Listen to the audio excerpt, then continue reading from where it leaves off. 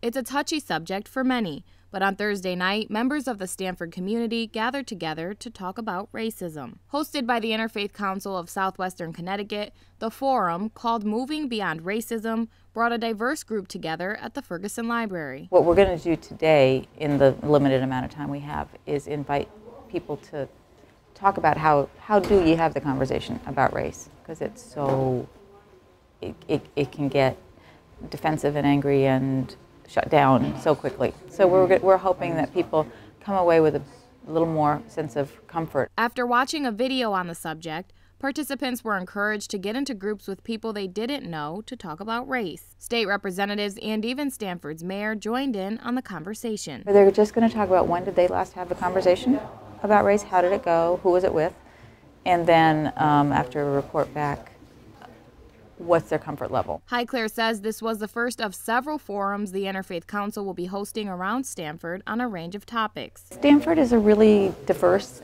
and pretty harmonious community, and we've got energy.